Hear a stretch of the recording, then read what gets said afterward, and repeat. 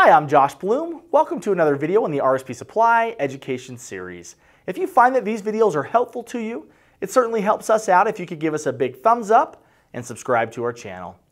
In today's video, we are continuing on in our brief series in which we are learning to understand wiring diagrams, specifically related to control, so that you might be able to read and/or design your own electrical control system. In our last video, we talked about many of the most common symbols that are used in electrical drawings and how to identify those symbols. By being able to identify all of the various symbols, you will have a much better chance of being able to successfully read and draw an electrical diagram. For the purpose of this video, we want to start by talking about a specific section of an electrical wiring diagram, which is the main power distribution portion of the drawing. Just a reminder, these videos are focusing mostly on wiring diagrams you might see for an industrial control panel. However, most of the principles can apply to any type of electrical drawing. Within the main power portion of the panel, we will focus on things such as how to properly distribute power to the various devices in your circuit, and how to draw everything so that it is easy to understand. Keep in mind, the items we discuss today are meant to be a guide and are not intended to replace proper electrical design education.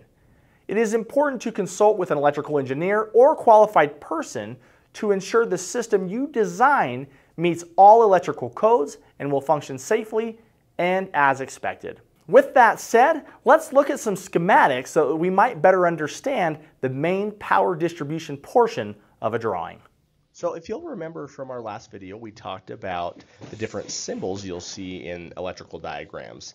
As mentioned before, in this one we're going to focus more on power and how to understand and draw the different power diagrams you might see in various electrical drawings, and focusing more on power distribution and how that power is fed to the different devices that we might see. We'll look at a few different examples, and hopefully by the end of this you'll have a better understanding of how you might draw if that's something you're working on, or how you might just simply be able to read or better understand one of these diagrams. So we'll go ahead and go to our first example here. And in this particular diagram, you can see we've got two 240 volt circuits that are feeding this particular system.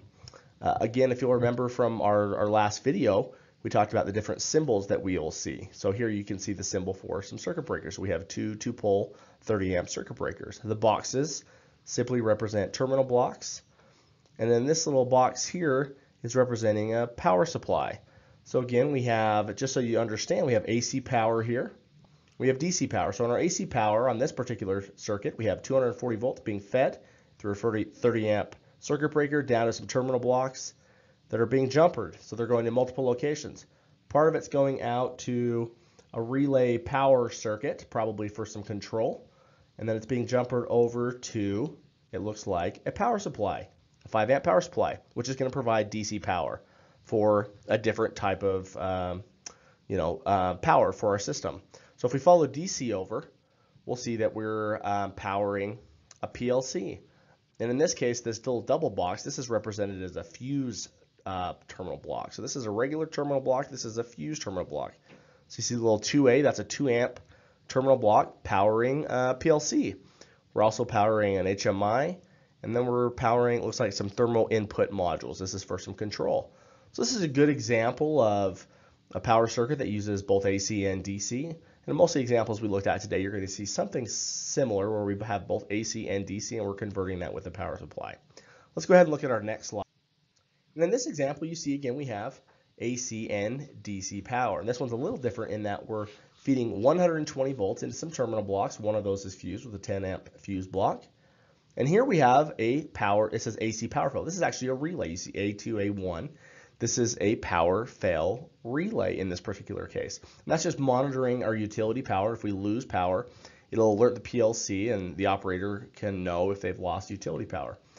We also have utility power being fed to an outlet, which is being used by a UPS, an AC UPS. So anything downstream of this UPS, whether it's AC or DC, is going to be protected by this battery backup for a certain amount of time.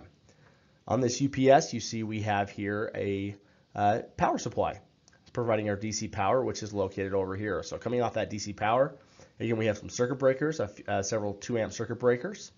We're powering a PLC, another PLC, and a network switch. Again, so you can see various symbols here, but the most important thing I want you to look at is how we're feeding power. We're feeding our live and our neutral, our outlet, our UPS. It's really quite simple if you can just follow these lines, understand what they mean, read the labels. DCB, that's DC breaker 1, DC breaker 2. Very simple to understand once you understand the basic terminology. Let's go ahead and look at this one. Again, similar in that we have both AC and DC power, but a little more going on here. We again have 120 volts as our main feed going to a 15-amp circuit breaker. In this case, we have a surge suppressor, a surge protector. So any surge that comes into this particular system is going to protect anything downstream of that protector. And then from there, we have our ACL or L1 coming and feeding a light through a door switch, feeding again a relay. This is drawn a little bit differently, but it's a power fell relay. And then also feeding, again drawn a little differently, a duplex receptacle that a UPS is being plugged into, and that is feeding the rest of our AC circuit here and up here. So in that circuit, we have a power supply and a PLC, which obviously takes AC power. Coming over to our DC, we'll run our lines here. We have DC positive leg and our DC negative. We have several breakers, mostly 2-amp breakers, feeding a switch, a touch screen. This AI I/O power, this is an analog input I/O power, so for some control. And a DIO is digital input or output power, again for some control.